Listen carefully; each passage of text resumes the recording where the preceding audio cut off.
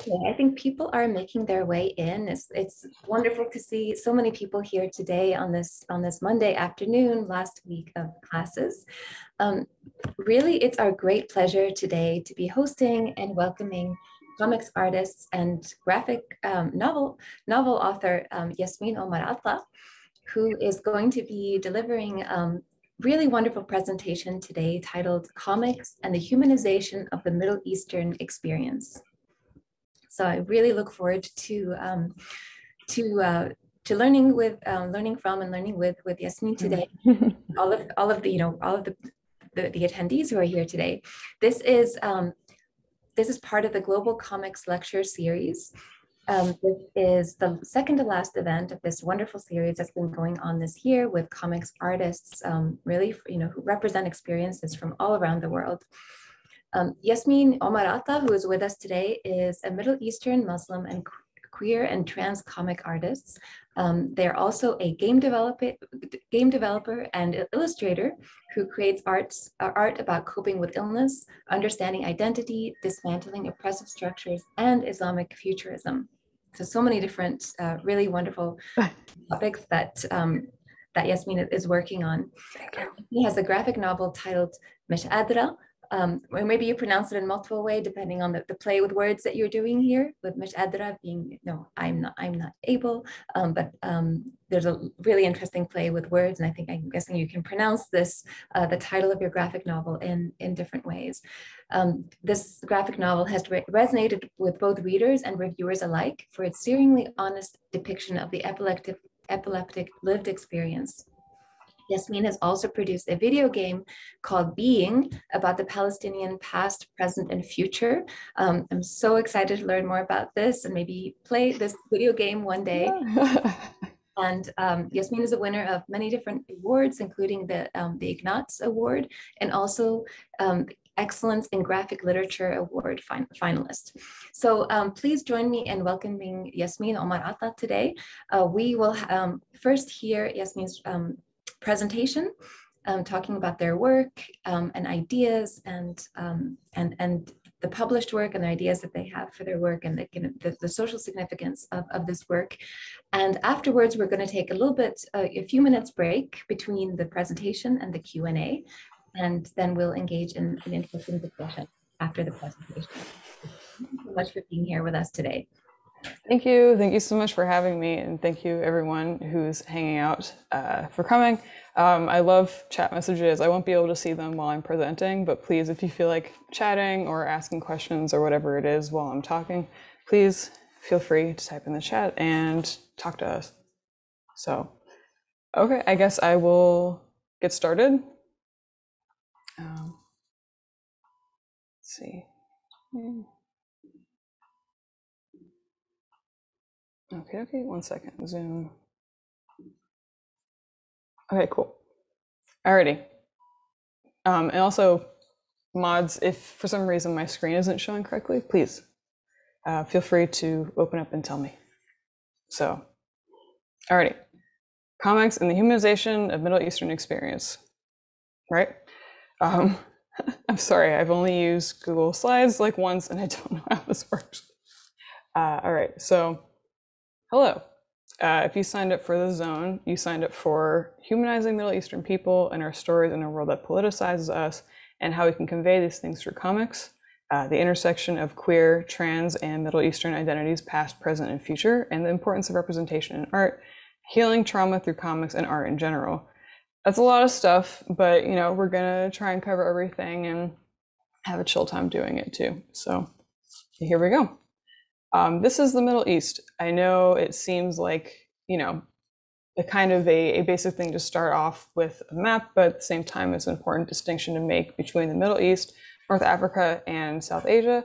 There's a lot of similarities between all of us, but it's an important distinction to make. So when we say the Middle East, generally we talk about Bahrain, Cyprus, Egypt, Iran, Iraq, Jordan, Kuwait, Lebanon, Oman, Palestine, Qatar, Saudi Arabia, Syria, Turkey, the United Arab Emirates, and Yemen. So just wanted to make that distinction so everyone kind of has an idea of what we're talking about before we go forward. So, okay, that's the Middle East, but why does the world put politicize us in this region so much? Well, it has a lot to do with Western invasion and meddling, which also perpetuates the fear of us. There have been many times in the past where colonizers and Western invaders will come in and cause a lot of damage and then walk away and then act like, we did something wrong and we're so backwards and we're so violent. So that's part of the reason why we're so politicized, because we're constantly being put in this light. And because of that, many people, especially in the Western world, only care about the Middle East when something is wrong. Not really a huge fan of that. So this, of course, bleeds into our community and art spaces. Many spaces are really only so concerned with the Middle East when something is wrong. So that kind of creates a cycle where this in turn means that interest turns to Middle Eastern artists when something is wrong, when there's some kind of headline, when there's some kind of issue, when there's some kind of whatever it is. That's when interest turns to us. So that's why politicized art is expected of us. So my favorite phrase that I and other artists get in emails and messages and stuff like that is, "We want your take on the current problem in the Middle East." Not the best, not a fan of it. So even in general, progressive communities and allies in general, I know hearts are in the right place, but I find that a lot of times they tend to cherry pick what they want from us and when they want to hear from us. So, but what about the rest of the time? That is everything to our lives. We're human beings too, with multiple assets and multiple factors to our lives. Political art and things like that, it is important. It is important to have these things out there. It is really important to cover those things because all of the parts of our life come together and make one great thing, and politics and such like that is part of it. So it's important in that way, but that shouldn't be the only space available to us because we're human beings and we have our own lives too. So just like everyone else, our stories are valuable no matter what, and they shouldn't only be viewed as valuable when they're topical. Our stories are inherently valuable in and of themselves because of who we are and not because of the news headlines. So on top of that, there's the intersection with LGBTQ plus and Middle Eastern identity, which, covers me. I'm queer and trans and Middle Eastern. So this is something that I live every day. And there's this sort of myth of scarcity when it comes to us, like there's not a lot of us, or like we don't exist, or it's impossible for us to exist, but that is not true. That could not be further from the truth. There's a lot of us, and we experience oppression on all sides, not just because of stigma of us, but also oppression in the Middle East and just oppression all around. Just people either telling us that we don't exist or we don't matter, or that we should be punished for who that we are. And that's why we need to be heard. It's not even like, oh, we should be heard, but we need to be heard, because if people can hear our voices, they can humanize them. And if people can humanize and people can sympathize with people that are different from them, that stops the spread of ignorance and hatred. So it needs to happen. We need to be heard. Anyway, that's sort of the general foundation, the general layer of what we want to be talking about. When I was writing this, I said springboard, and I don't know. I couldn't think of the right word. So that's sort of the general info and the general thing that we're working off of when we talk about stuff like that. So anyway, we are here to talk about past, present, and futures, right?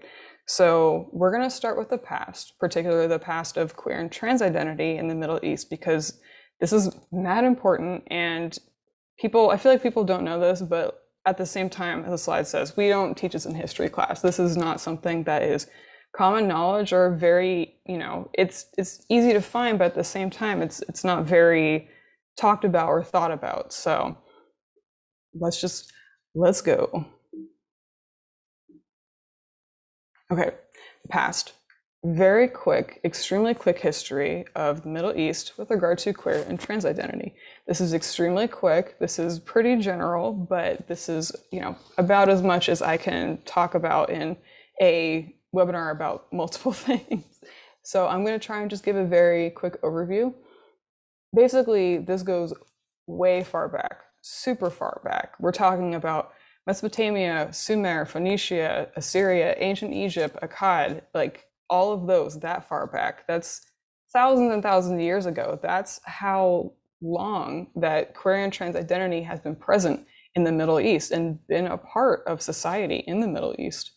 So, and also, as it says, this map is a huge generalization. This covers thousands of years, but at the same time, like it's really hard to find a map of all of these things. So I just put a quick one together. So I hope that helps as a visual for whatever, if it helps make things like map out in your head. So the Epic of Gilgamesh, for example, is one of the first stories ever recorded and ever shared amongst human history.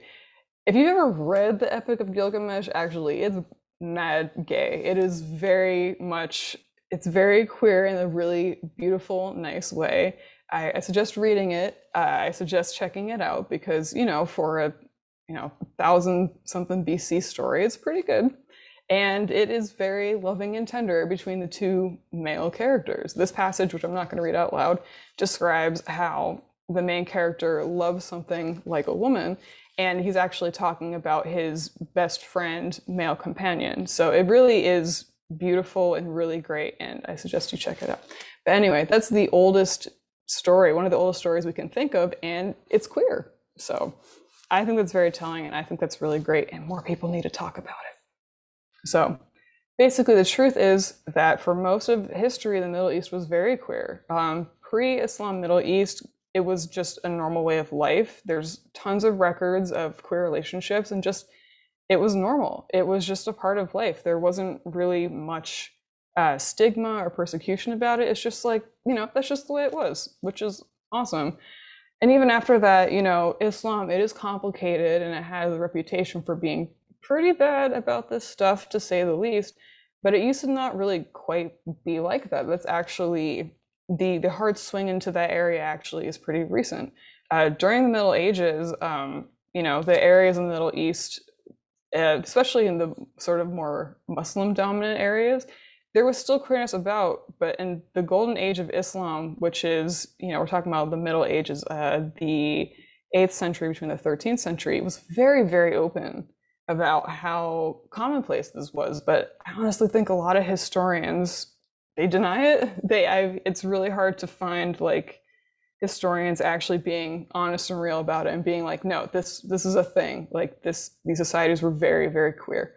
And there's tons of poetry, tons of literature, tons of art about it. Even Rumi, his poems, and he's believed to be very queer, and that's awesome. Again, something that I really wish was more common knowledge and more talked about. So that's why we're talking about it here. So there's also a lot of examples of trans identity being accepted in this history as well.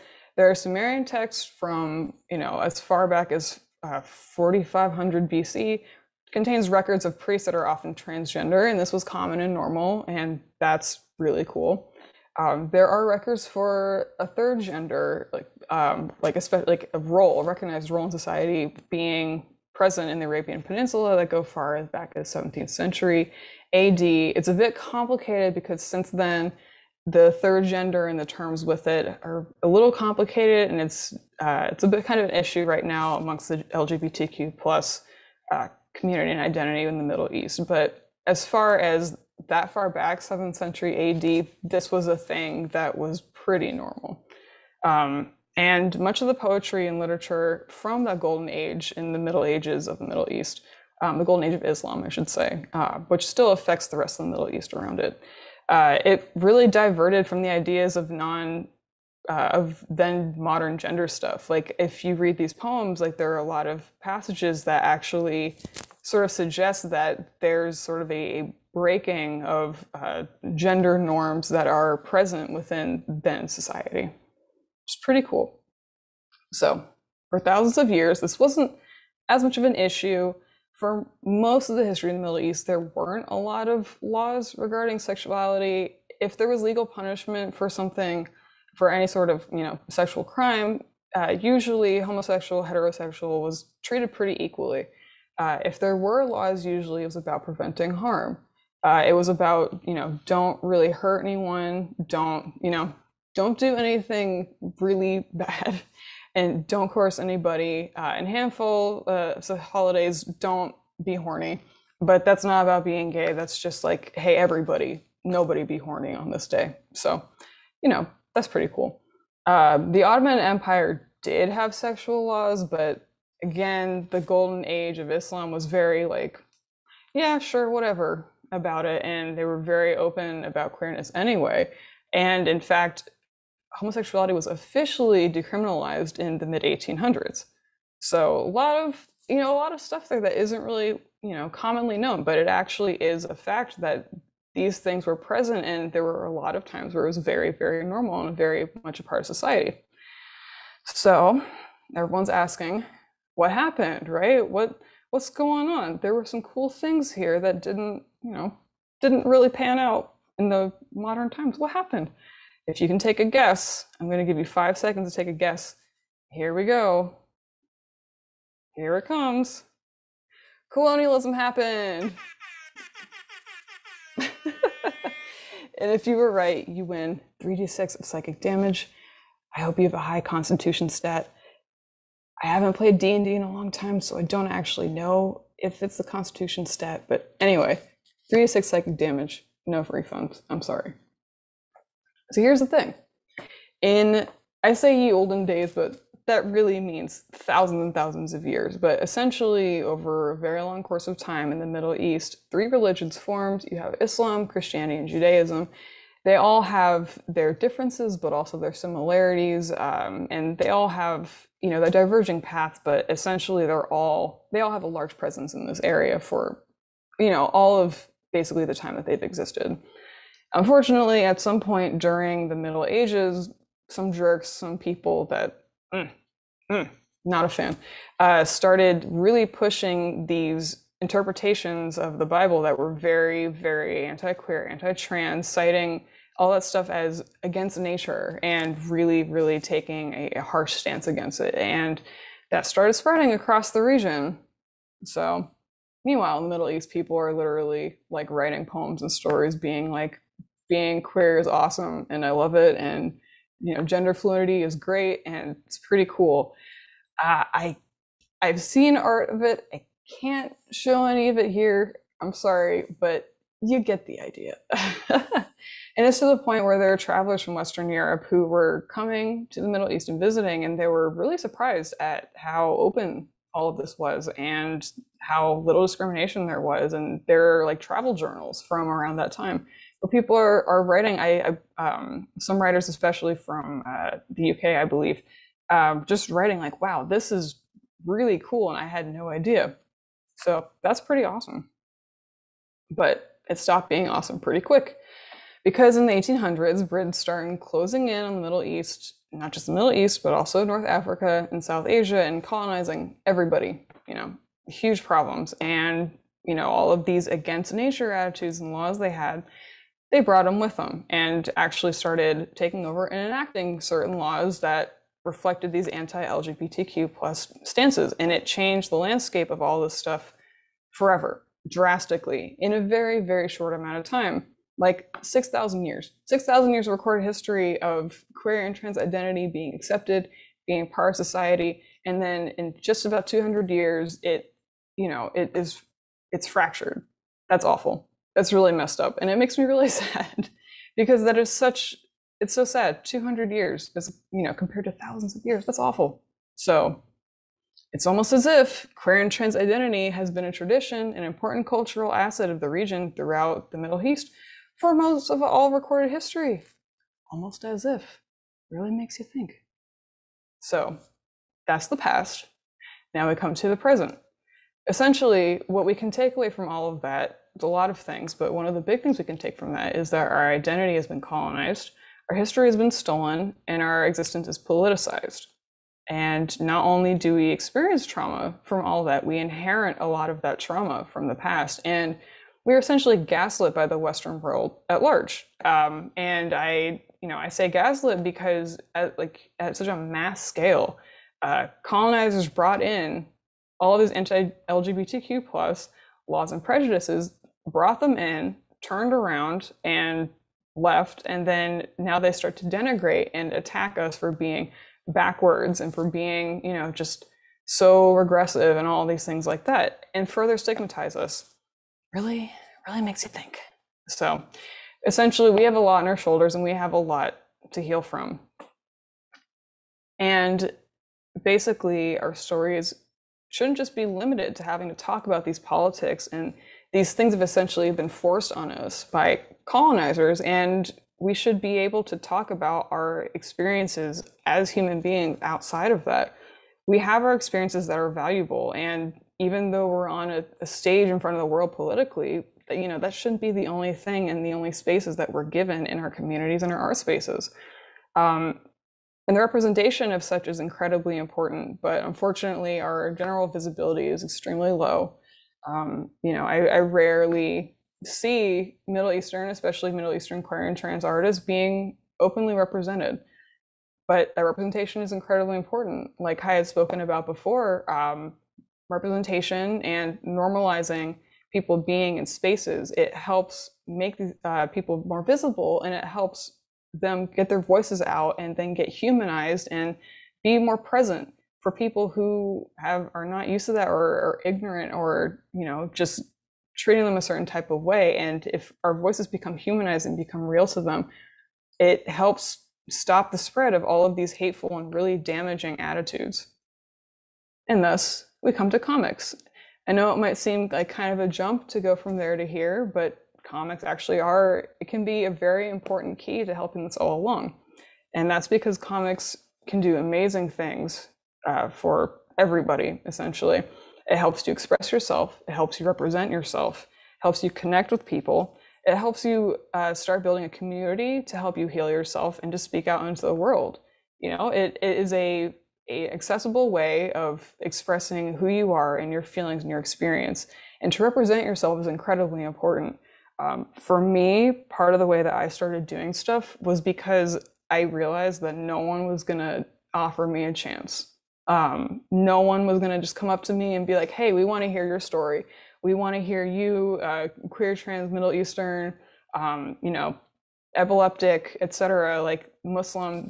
No one's going to come up and tell me, we want this, like, guaranteed. I can't count on that. So if I'm not going to get that chance given to me, I have to make my own chance. And that's how I started drawing. That's how I started making mishadra. That's how I started doing a lot of things. And that's how I started making my voice heard. And I really encourage people to, hey, like, represent yourself, put yourself out there. And if your voice needs to be heard in your community, just go ahead and do it. Don't wait for someone to give you permission, because it probably is never going to happen. Be yourself and put yourself out there. And if you do that, you can connect with other people around you.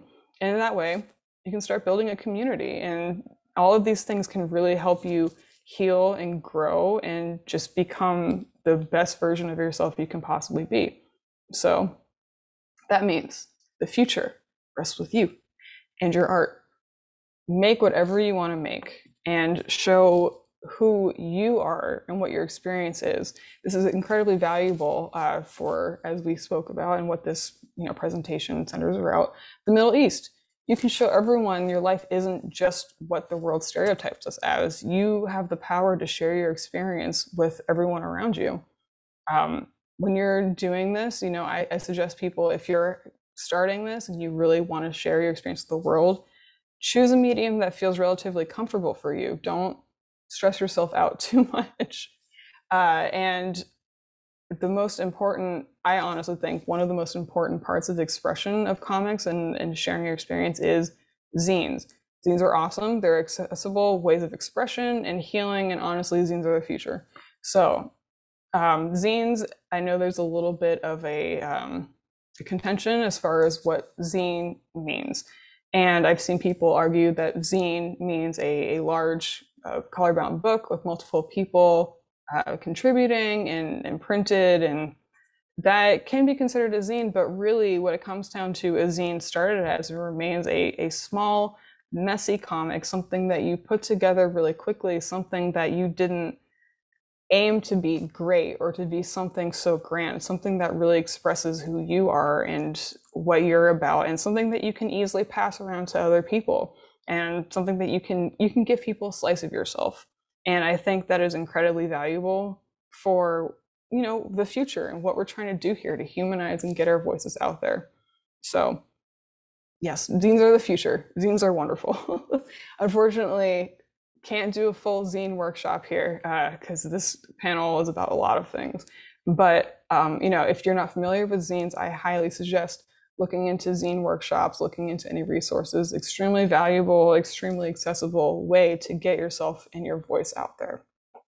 So I know it can be very hard sometimes for people to get started on something kind of vulnerable, and hard for people to kind of put themselves out there, and even sometimes to unpack the things that they want to talk about. So I suggest, if that's something you really want to do, but you're having a hard time kind of figuring out where to start, I say ask yourself some of these questions to help you start a comic or any art that may help you heal or help yourself and others.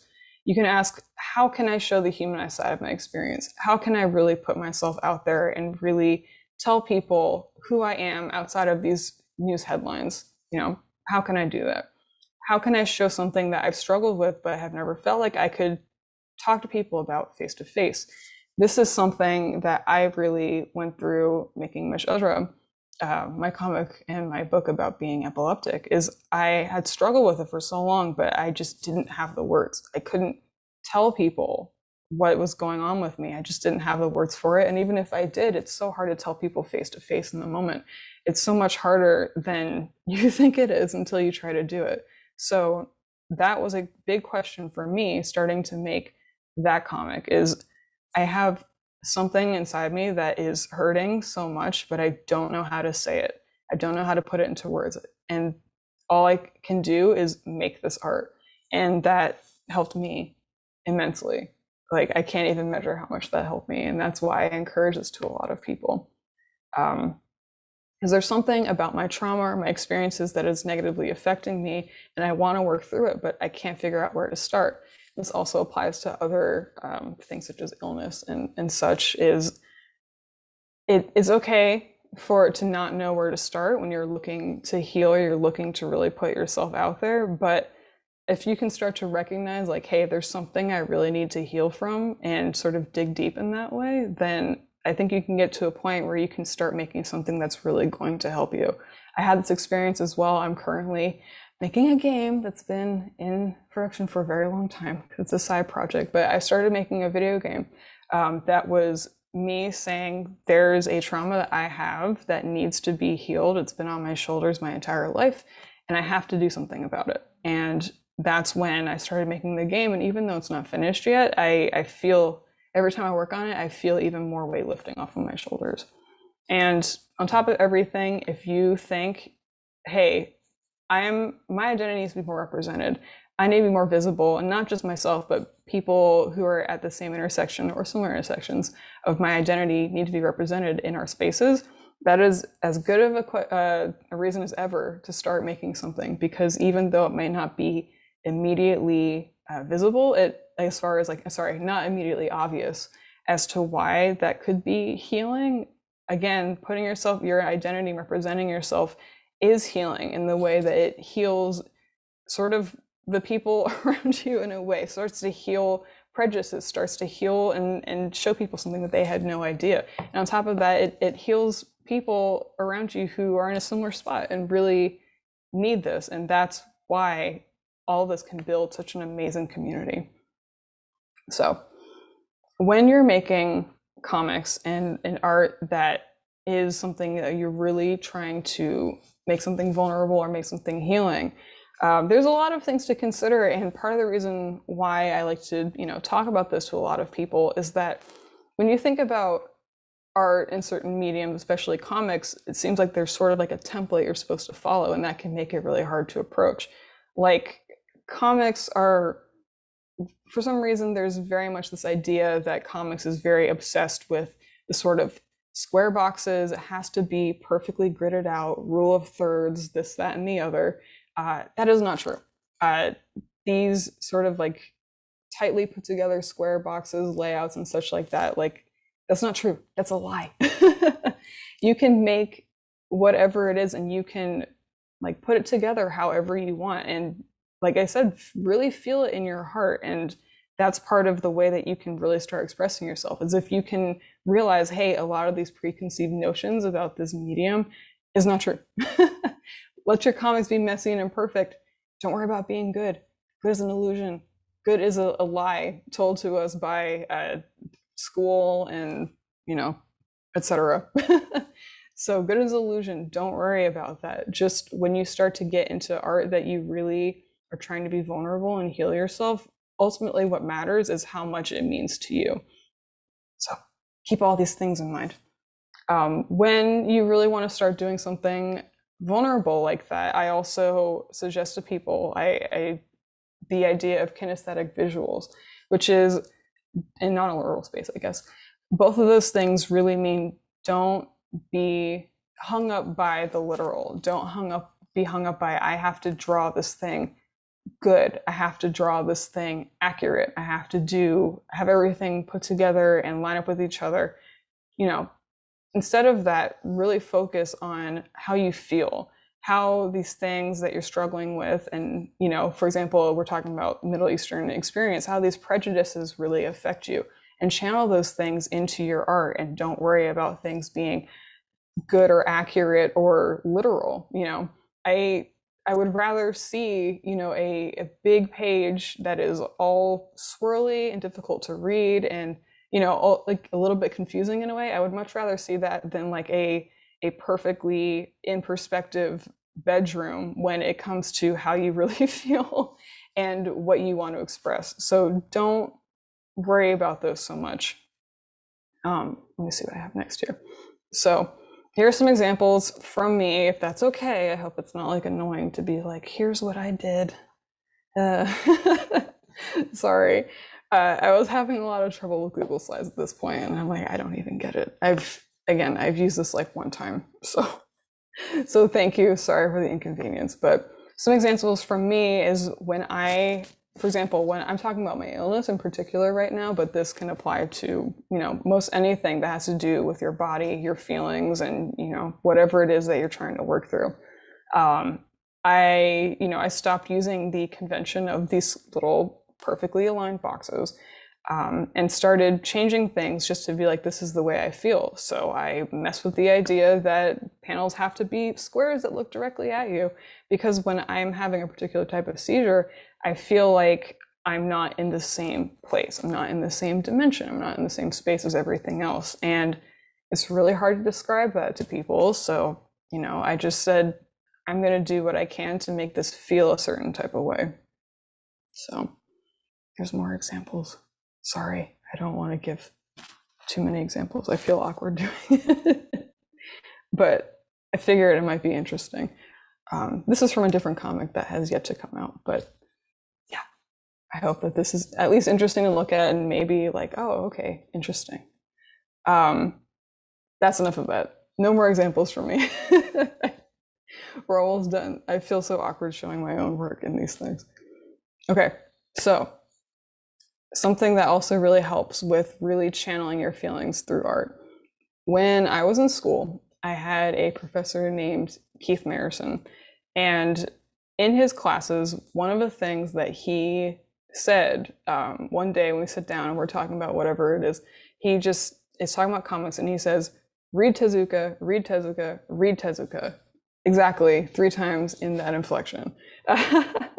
And I was like, okay, I guess I'm going to go read Tezuka. Osamu Tezuka, if you're not familiar, is the creator of Astro Boy and Kimba the White Lion. He's also done tons of manga, tons of things, animations, etc. And he has so much work, and he is revered as a very, very important figure in the history of manga. And there's a huge reason for that. Do it. Read Tezuka, because Tezuka is so inspiring in the way that he drew and portrayed feelings, and portrayed all of these things. These pages are from a scene in a story where the character is on the brink of life and death. He got into a car crash, and, you know, he's sort of slipping away, and these pages are really expressing that and really expressing how it feels to be in that space. The page on the left is the start of a scene where the character is in surgery after the accident and can't see things as they are, can only see things as lines, as horizontal lines. So I think these are all incredible examples of how things feel. And here is a spread from pages where this character is going under anesthesia. So there are a lot of examples of these, and this is, I think, these pages, Tezuka's work is such an amazing example of what kinesthetic visuals are. Actually, I'm pretty sure Keith Marison coined that term. So thank you, Keith. Lots of great advice. So I hope that passing it along also helps other people start to really dig deep and make art that means a lot to them and really shows who they are, really helps them work through things. And also, if it's not obvious from these slides, Tezuka is one of my greatest influences ever. So, read Tezuka. Oh, and there's more. I think this is also while a person is in surgery as well. So, you get the idea. Take a look at some of his other stuff too, but make sure to look up content warnings, as always. And the page on the right is from a character being injured and passing out and what it feels like to sort of slip from consciousness. And this comic, I believe, was made in like the 50s or 60s. So that's the original Real Boy with wolf head for all of y'all who like that stuff. He's great. So anyway, we talked about a lot as far as, history, as far as the present, as far as the future, as far as how important making art that really shows who you are and represents yourself, how important that is. But there are other ways to support each other, and these tie into it. On the screen are some organizations that are doing work for LGBTQ plus support and shelter and rights. In particular, Helm is working to annul anti-LGBTQ plus legislation in Lebanon specifically. And there's Rainbow Street, who's helping people not only in the Middle East, but also in North Africa. And yeah, so there's organizations out there that are really trying to put in the work. So there's also Mamul Press, amazing independent press that is focusing on publishing Middle Eastern and North African artists. They are amazing. They're really elevating voices out there that really need to be heard. They actually are distributing one of my comics as well. So they're really, really great and really, really putting in that work. And if you're not Middle Eastern, take part in some of these organizations, or even just elevating Middle Eastern voices in your community is incredibly important. That allyship and helping that visibility is incredibly, incredibly helpful. So you can also get involved with online Middle Eastern community and support Middle Eastern artists and organizers. On screen, I have the names, websites, and Twitter handles of some amazing Middle Eastern artists and some incredible friends who are doing, comics, illustration, game design work, writing, and also community organizers or involved in community. And Nix is a tattoo artist who's amazing.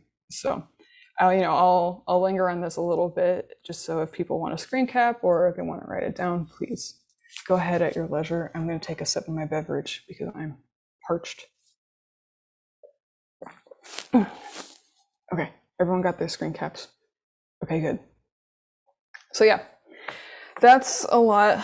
That's a lot of stuff that we just went through, and there's so much more that we could talk about. And a lot of this is just very scratching the surface. And we all know from our own experiences that it's very hard and that we go through so much. But we have the power to represent ourselves. We have the power to create art that heals ourselves and resonate with others.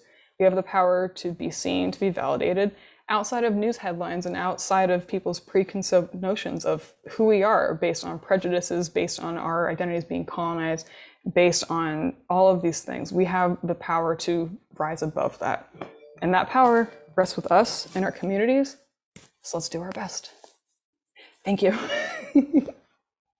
We're very grateful to our sponsors, The Ohio State University Center for Latin American Studies, Center for Slavic and East European Studies, and East Asian Studies Center with funds from the U.S. Department of Education Title VI grants and to university libraries. I would like to acknowledge and thank Shannon Niemeyer and Christina Adams, who are behind the scenes making this session possible, and give particular thanks to Magdal Sherbini, the Middle East Studies librarian for the OSU University Libraries, who has planned this event. And now I do want to introduce, although she's been with us this whole session, Johanna Selman. Johanna is assistant professor in the OSU Department of Near Eastern Languages and Cultures. Her research interests include contemporary Arabic and Francophone literature, migration literature, gender studies, and Arab diasporic theater. She's going to join us as moderator of the Q&A. And Iasmin will be back in a few minutes. Hi, Johanna. So if, Johanna, did you have anything you wanted to say at this point? You're muted. I just wanted to thank Iasmin for this presentation. And as we have this chance to take a break, or do you want to get started, Iasmin? Yeah. I mean, but please go ahead and say what you were saying. I didn't mean to interrupt. So just everybody, there's a Q&A box where you can put your questions. I know people have been posting into chat as well. And if you need to take a moment to just let some of these ideas sink in and think about what your question is, that's wonderful too. But you know, keep your questions coming, and we have a little bit of time now to have a conversation with Iasmin. Yeah. Yes, and please. I just was taking a sip of my beverage and looking over the chat, and I see some friends there. So thank you all for coming out. I really appreciate it. Yeah, thank you all, and just thanks for listening to that whole presentation. I know sometimes I go on a little bit more about like feelings rather than like, you know, very like clear bullet points, but you know, I hope that it was interesting, that it helped. So, but yeah, I'm ready to take some questions if people have. So it looks like there are several questions where people are looking for examples of books and comics that you've enjoyed, maybe that have inspired you, or books and graphic novels, comics that you know, that do the kinds of things that you're talking about in this talk. Humanizing Middle Eastern experiences, using the image to talk about trauma. These kinds of things that you're talking about, are there particular, especially maybe Middle Eastern artists, comics artists, book artists, that are doing the kinds of work that you see is really important? Yeah, sure. So I'm not sure if you saw the slide that I put up earlier, but there's so many artists doing great work, so many Middle Eastern artists who are doing amazing work, just really putting themselves out there.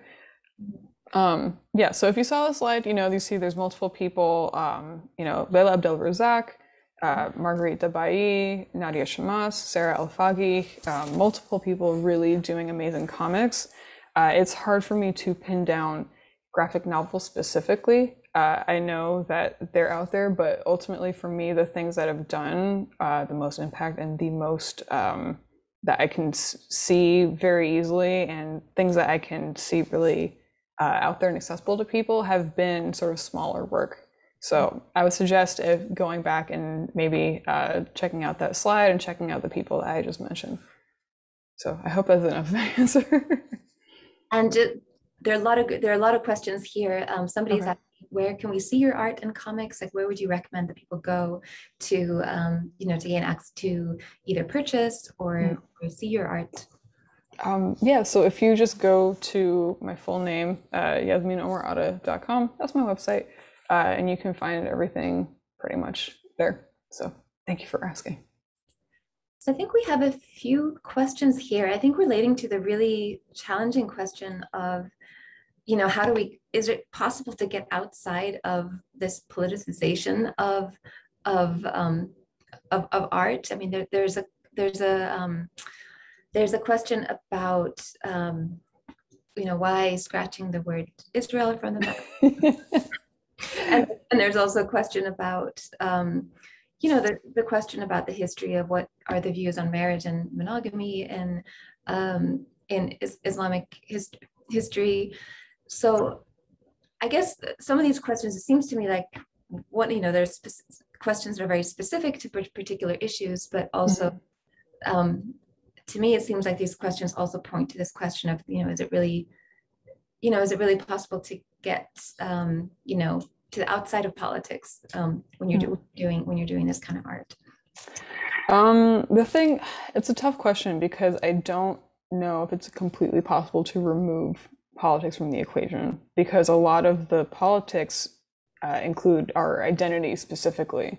So I think a lot of it is really hard. I don't know if it's 100% possible, but at the same time, I don't know if it's 100% possible to remove something from like its context and from the world at its point. So I think it's important for us to make work that is specifically not about that, but I don't know if it's 100% possible to just be like, no, it's not a thing. I don't think necessarily it's possible for anything to really do that.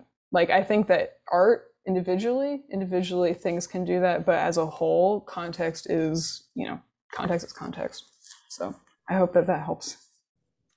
Yeah, I think so. I mean, there's some specific questions that pertain to very specific texts, and if you want, Sure. you can see the Q&A if there are particular ones that you want to answer. Sure. But let me see. I think this last question is really interesting that Nadia Rajab is asking. What are the stereotypes around Middle Easterners that are perpetuated by media and pop culture that you think are overdone or need to be avoided?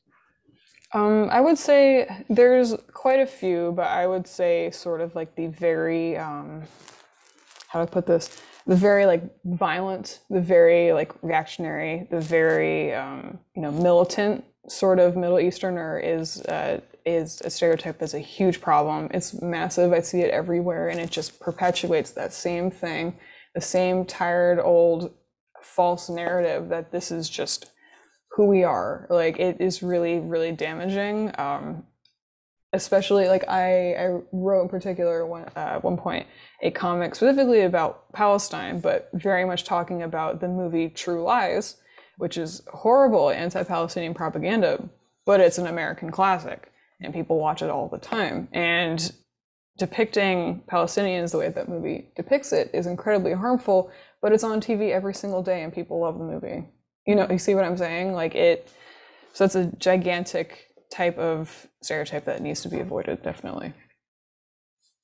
Yeah, we were just finishing watching the film Real Bad Arabs, the documentary in our class. I think, and I saw on your website also that you do a similar kind of thing where you're responding to particular films in the US, particularly US pop culture. And there was a question here maybe relating to the place of comics in the Middle East. Somebody, David Lasky, is asking, I know very little about comics in the Middle East. I wonder if there's comics there. I'm thinking about the Muslim artistic tradition of masterful calligraphy and architecture rather than representational imagery. This is a big question, and I know, seeing who's on among the members of the audience, I know there are lots of people who know a lot about comics here, and of course you as the expert on but I'm not an expert. I'm curious if there are particular, maybe ways to answer this question. I'm thinking if you're maybe like the iconic figure of Handala in Palestinian culture to the place of comics for children's books in the Middle East, or the place of comics more generally. Are there maybe particular things that you want to say about the place of comics in the Middle East, or maybe particular artists that have inspired you? Sure. So the thing about the Middle East is, there's a lot of, faiths, a lot of religions, a lot of things like that. But, when we're talking about the Middle East, we do have to talk about Islam, even though it's not the only thing there. It has greatly influenced and shaped the region. So when it comes to Middle Eastern art, and specifically Muslim artistic tradition, it is a little bit of a contradiction because, Islam tends to be very iconoclastic, where you're not supposed to depict specific figures. You're not supposed to depict these literal people. Like, it's not supposed to be like that. So that's why you get sort of the patterns, and as David Lasky is saying, the representational imagery and the art coming through the architecture and things like that. So it is a little bit of a contradiction, and I recognize that, but you know.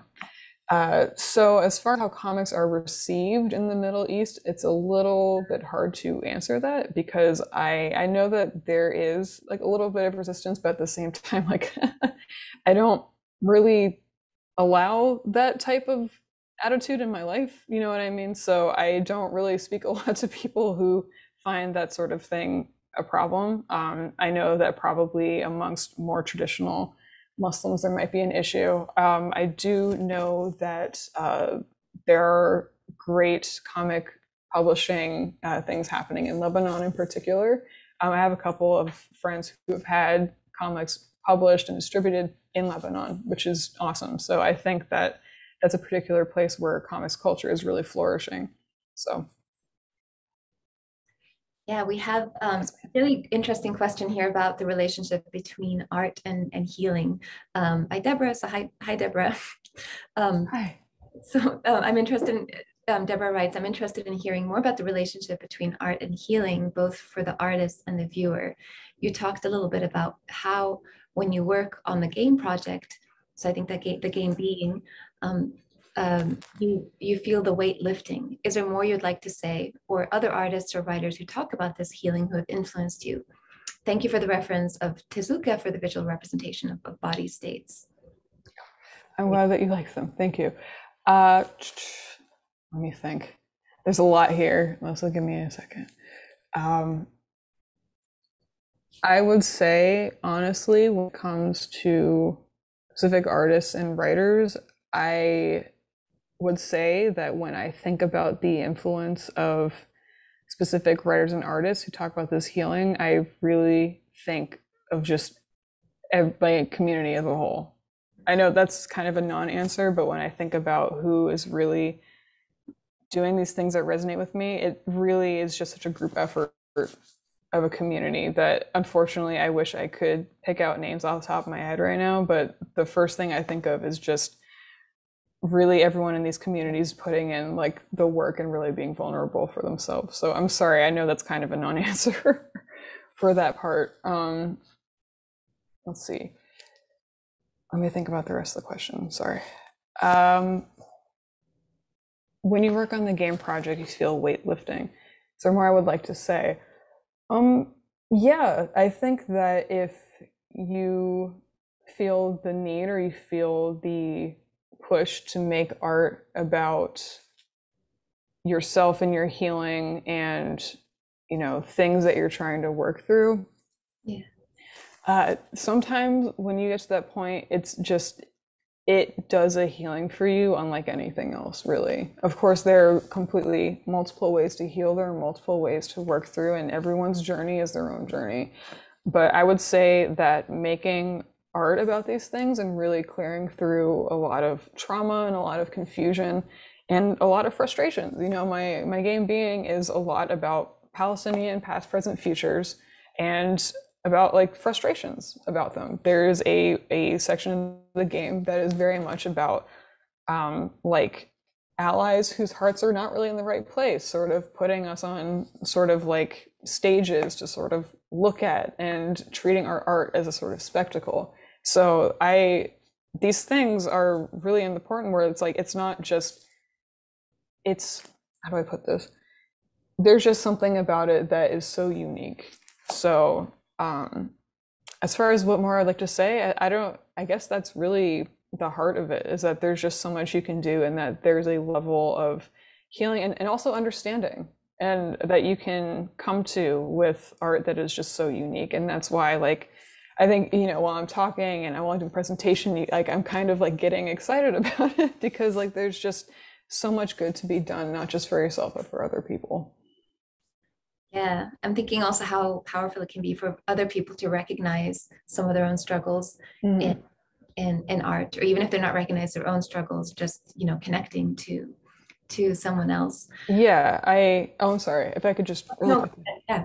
I would say so, after making Mashadra, some very kind people have come up to me and say, hey, like, I read this, it's really, sort of helped me understand certain things. And what people, I think, don't realize on the flip side of that, someone coming up to me and saying that to me helps me also. It helps me just as much as maybe the book may have, hopefully, in some slight way, even helped that person. Someone coming up and saying, hey, this thing really helped me, is healing for me as well, and is really helpful for me as well, because it is validating and it brings you closer to somebody, and it starts, making ties within a community. Sometimes you can really build really amazing parts of your community just from simply having that one conversation of like, hey, this really helped me. And if the other person who made it feels a certain type of way as well, like it can really be an amazing thing. So I would say those types of things, when people come up and say, hey, this helped me, that is also extremely helpful for me as well. So that was a little bit of a tangent, but yeah, that's, those are more that I would want to say about that particular thing. I would love to just take the liberty to ask you a follow-up question, and there are other questions here in the chat that we'll get to as well. And just, of course, everyone keep them coming. I was wondering if first this game being that you say is about about Palestinian past, present, and future. I was curious, first of all, if you're connecting it to all of this really kind of amazing future writing that's happening in the Middle East, but maybe specifically there's a lot of kind of futurism in Palestinian art and literature these days. And I was wondering if you maybe there's a connection between this idea of healing and being able to shape the future through this game, like have some kind of agency in creating a future. I don't know if that's how you were thinking about it, but also I was just wondering if you are willing, like maybe could you talk us through this game, what it's like to play it, and what you might see in the game, and what kinds of choices are available in the game, what are the what are the constraints, what are the possibilities that are presented to the player. Sure, thank you for asking. That's really nice that you want to hear about it that much. Thank you. Spoilers, by the way, if you're planning on playing it, big spoilers. It's like 45 minutes long. Basically, the premise of the game is that you are a space cadet, and that Palestine essentially has moved to space. That is where the Palestinian diaspora is located, in space. I mean, most of the planet is not inhabited anyway, but for the most part, you have a colony. This is the Palestinian diaspora. And you are a space cadet, part of that colony, and you are sent on a mission back down to, essentially the ruined earth, down to the land that used to be Palestine and will be. And you are sent there to gather artifacts from the past and, just sort of bring back those things so they can be archived and not lost. And so when I say past, present, and future is you crash land essentially into a house on accident. You must be a new cadet, I think. And so you crash land into this house, and there are 3 rooms. And, I talk about my love for the non-literal. There are a couple of rooms that are not literal. They're not actual rooms in a house. Like, these are sort of imaginative spaces that represent. And the one room that you do go into that's literal is representative of the past, and you find family photos, and you find an old tape recording and things like that. And then the second space you go into is the space I was talking about in the present, where, there are people whose hearts are not in the right place, who are not, not helping. There are people who are just really putting us on a stage, really doing that kind of thing. And so that middle room is very representative of my, at the time, feelings about how people look at Palestine, and how they treat Palestinians and Palestinian art as sort of a spectacle and not something to really be resonated with, and not something to really take seriously. And the last room is, I won't say exactly what it is, but it's representative about how the walk to the future seems so slow, and it gets harder and harder the longer you go on it. It just it feels like it's never ending, like a path to a place that you can get to where you can feel at peace, not just Palestinians as a whole, but also yourself as a Palestinian. So That's essentially what the game is about. And for me, it was really important to sort of make that game, because I feel like a lot of people, when they think about Palestine, they don't think about a future. Like we say, like, oh, resolving the conflict or whatever, but I really find that a lot of people, when you really think about it, they don't think about Palestine as having a future. It doesn't exist to them. For us to exist in a time of peace, for us to exist in a place where we should be and where we are. So that's why it was important for me to make a game about the future of Palestine and really show people like, hey, Palestine, like Palestinians have a future, and you know what? Like, hell, we can be in space too. But people don't really think about Palestine being able to do those things. You know what I mean? So that's why it was really important for me to make a game set in the future that also addresses the past and the present of our time. Thank you so much for that answer. Thank you for asking.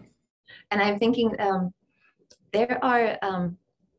I have a suggestion here, because we have so many experts on kind of libraries and comics culture and, how to access these things. And I know, Iasmin, you probably have some great ideas you can share as well. We have some, first of all, we have a question where somebody is asking you if you can say a little bit more about your love of zines. Mm-hmm. I wanted to add to that, because there's another question basically about how to access, or this is maybe for librarians or Middle Eastern studies librarians, or librarians in general, who would want to buy more Middle Eastern comics and zines from the libraries in order to break down these stereotypes that we're talking about. And is saying, but they can be hard to get a hold of because they're produced in small runs and not distributed by our vendors in the Middle East. So the question is, can you recommend channels to obtain them? So my suggestion here is, because I think we have so much expertise, and really want to hear your suggestions, Iasmin, but I was thinking this might be a question that would be really productive to crowdsource in the chat as well. So yes, please. Yeah, of course. Yeah. So I would just want to encourage everyone. We have so much expertise in this room, in this virtual room. If folks can share where they've been able to access and purchase comics and zines from the Middle East or Middle Eastern diasporas. And I think that would be really useful for folks to see. And then if you want to add anything, Iasmin, about that, or if you want to add any, talk about a little bit about your love of zines and how you came to that. Sure. Yeah, definitely. And yeah, please, like you said, people, if you have suggestions or whatever it is, please, because as you said, we could all use this information. It's all very valuable. And I would say a great place to start would be the press that I mentioned, Ma'amul Press. If you go to their website, they are doing really amazing work distributing these zines and making sure that people can buy them in bulk for their stores, and they're doing amazing publishing. And so I think that is a great place to start. If you go through them and, start getting stuff, start talking to them, you can also branch out from there and check out the artists' other work as well. And that opens up a huge world for you to explore as far as these artists goes. So I would definitely suggest starting out with Ma'amul Press. Yeah, thank you so much. And feel free to, when you think of, if you think of something, go ahead and share it in chat as well. Yes, I'm sorry, my hair is like driving me gaga. I'm sorry, I keep playing with it. So anyway, please go ahead. So there's a really interesting question here about the primary influences for comic culture in the Middle East. And I think this is really complicated and interesting question. The question is, do you feel like it's mostly influenced by Japanese comics and manga, anime, or perhaps from the French or Belgian comics culture, or even American-styled superhero comics? I'm curious what the role colonialism and the artistic style of the colonizers may play in influencing comics in the region. Could you speak to this at all? I think this is a really interesting question, given how Algerian comics culture is different from Lebanese, very different from Moroccan. So I think if you have any, if you want to share some ideas on the different styles that are circulating in the region.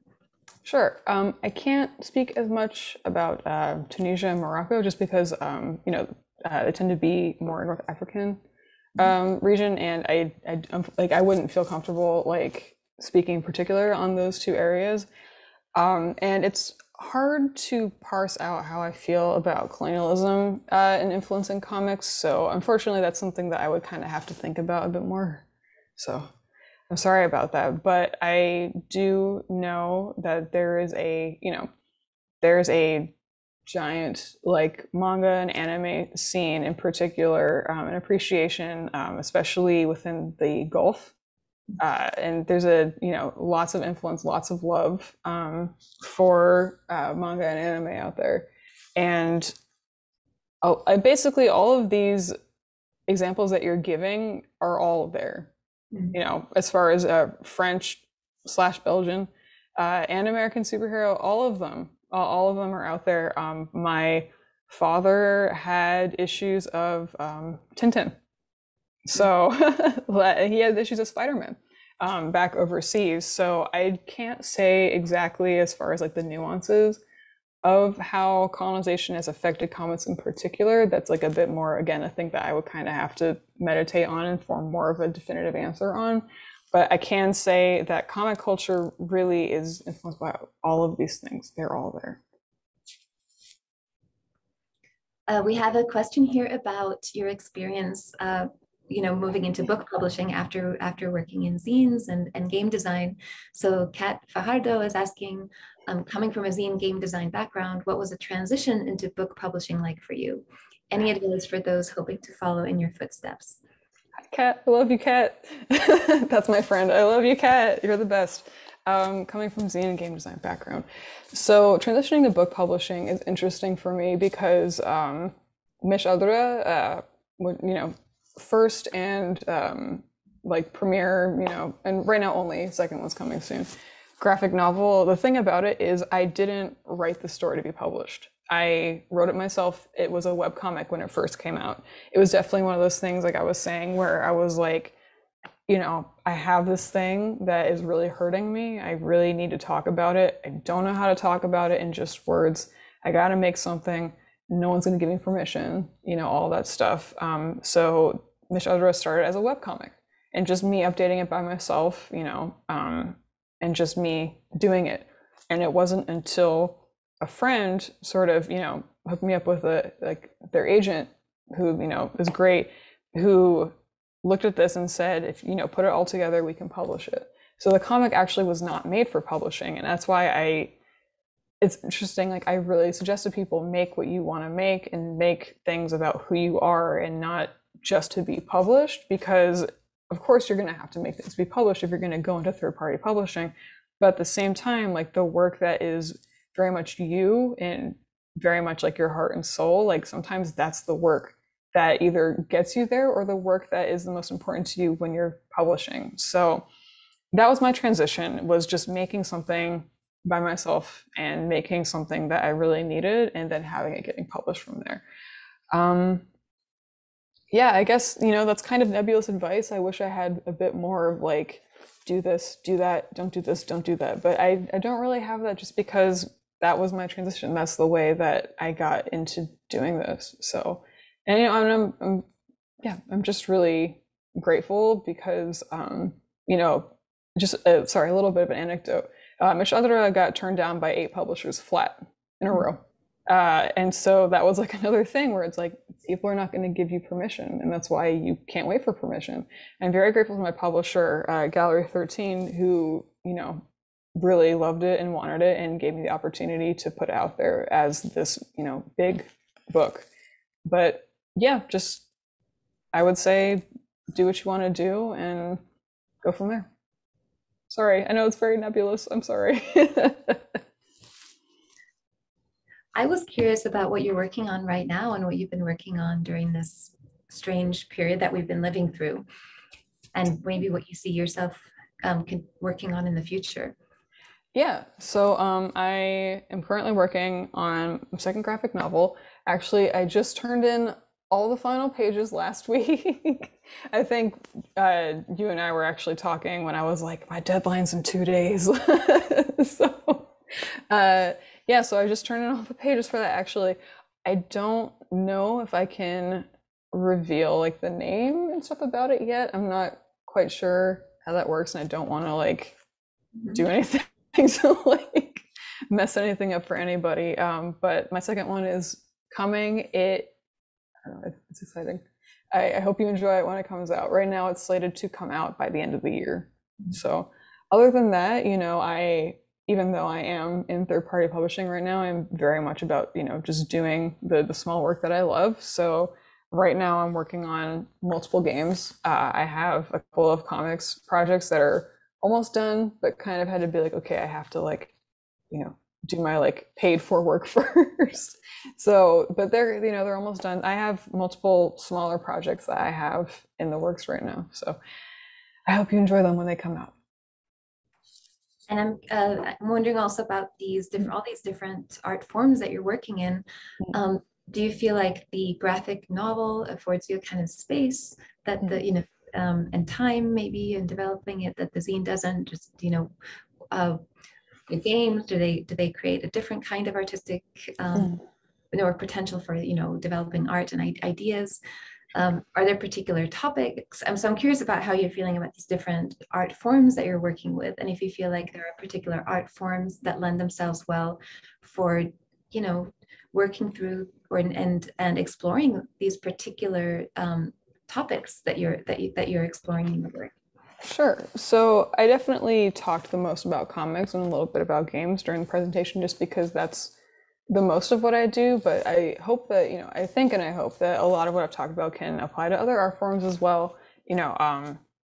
Illustration, writers, I know a lot of people who are doing different mediums, and I try and I hope that what I've been talking about can be applied to those things, maybe not exactly in the right way, but the general, not the right way, I should say, the like a 100%, like a one-to-one way, but I hope that at least it can help a little bit. As far as comics and games, so when you say comics, you mean like zines as opposed to my graphic novel, or do you mean both? Yeah, like the web comics, okay, webcomics and the zines, sure. as compared to these book projects, the graphic novels. So as far as zines go, and smaller comics, I find that those tend to be quicker, and they tend to be, you can have them be a bit more messy. You can, you're not necessarily always working with an editor, like, so you just have the ability to just be completely out there. Like I said, be messy. Doesn't have to be good. Doesn't have to be a certain type of way. You can just put yourself out there and really be you. And so I find that zines give that space very quickly and very easily, and they're also a lot more accessible because zines can be made, pretty much for anybody. If you have the ability to manipulate a drawing tool of any kind, you can make a zine. So I find that those in particular are more accessible and sort of easier to get things out quickly in a more raw way. Graphic novels, of course, can send these amazing messages, but it's just a different vibe. It's just a different process. And it takes a long time, whereas a zine is like, you could do a zine in one night if you wanted to. Like, I don't suggest it, but you could, because you need to sleep. Everyone needs to sleep, get sleep. As far as games go, games are interesting because games are definitely more difficult. They're definitely less accessible. And kind of gatekeepy too. Like, I used to think like, oh, I'm not smart enough to make a game. Like, I thought that for a long time, because that's kind of just this culture that sort of built around game development for a long time. But that's not true. You can make a game. Anyone can make a game. So it's just a matter of finding resources and finding programs that are intuitive to you. So whenever people say like, I want to make a game, but I'm not sure where to start, I say, try to access RPG Maker software, which is a easy to learn and pretty affordable, if not free, software that is really, really good for learning things quickly and really sort of like being like, oh, okay, that makes sense. Like, that's easy I understand that. And it's called RPG Maker, but you can make any type of game you want in it. That's the program that I work in primarily. And you know, if you use a software like that that is easy for you to learn and you don't have to stress yourself out too much, then you can start getting to the point where you can make games pretty quickly and easier. It is always, I find it's always going to be a bit more stressful because you have to test for bugs. You have to make sure this works and that works. And oh no, the game broke again. Oh geez, what happened this time? I thought I programmed it right. That thing, you know, like Zoom, that should have worked, but it didn't work. Why didn't it work? I don't know. Like that, so that part is definitely stressful. I think more stressful than making zines or small comics. But the trade-off is different because when you make and play a game, especially when you're playing a game, this is really important to me when I was making Being, is that you put someone through your steps. You know what I mean? Like you are putting them in a place where they have to be analog and they have to live the experience and they have to play through it, as opposed to reading, which I love reading. I love comics. I love it, all amazing. But there's something in particular about games that puts you in that position. And that's why I was really focused on being a game first. I made a companion comic later, but I really wanted to put people through the paces. So the trade-off is a bit different and the experience is a bit different. They're both valuable, and graphic novels are valuable too. It's all just very different. It's a matter of picking, like I think I mentioned on the slides, like pick a medium that is not too stressful. Like, you know, you can challenge yourself, of course, but when you're really trying to make this raw work, finding the medium that you find to be the most accessible to you, you know, that part is really important. So I think I went a little bit of a tangent there, sorry. Great. I loved seeing the way that you're in Mashadra, for example, the way that you show, you know, those experiences that are difficult to put into words, but they can maybe be more represented in images. I was also curious about the title of your game, Being. Why did you choose the title Being for the game? Like just such a common word, like it's just like it doesn't stand out at all, but that's kind of the point, because people hate us and despise us and you know, do horrible things to us simply for being, simply for existing, doing nothing else but just existing on this earth. And so it's really sad. It's the most basic thing you can possibly do as a living being, is to be, to exist. And that is what we're being persecuted and hated for. And I really wanted the title to be just that basic word, because that is, you know, that is what we were doing. We were just being. So that's why I named it that. Thank you so much. Thank you for asking. I wonder if there are final questions. Please go ahead and type them into the Q&A or even into chat. Nina is sharing some really important information on the last Global Comics lecture series is coming up really soon on Wednesday with John Crespi, with a talk titled "The Real and Serial in Zhang Leping's The Wandering Life of Sun Mao, 1947 to 1948." Sorry, and Nina has placed the link in the chat where you can register for that talk. So any final questions, or Iasmin, if there are any final things you want to share with us today? Sure. I just want to, I'm going to look at some of these questions real quick. Let's see. The platform for my game is both for Windows and for Mac OS X. If you go on the page that it's on, you can download it either way. I see someone is asking to see my book in contrast to some of the other books about epilepsy in the graphic medicine community of comics. Was I aware of any of these when I was making my story? Do I have any other thoughts or reactions to other stories? So I actually wasn't very aware of the graphic medicine community. At that point with my epilepsy and my illness and what I was going through, I felt very sort of alone in that aspect, not necessarily in my life. I had, you know, amazing friends who were trying their best to be there for me, and they really were putting in amazing work and really helping me a lot. But as far as art goes, I felt sort of very like, shrug. So I wasn't aware of, I think, a lot of things that either came out then or are coming out now. I definitely see that graphic medicine has grown incredibly, and it's really amazing. Yeah, how do I put this? when I started Mishadra, uh, the only book that I knew about, or really like the only, I guess, comic I knew about at the time that was about epilepsy was David B's Epileptic. And I believe it's called Epileptic, right? And at the time, people kept telling me to read it. And I did. Like, I read it, and of course, it was important because it really put stuff out there.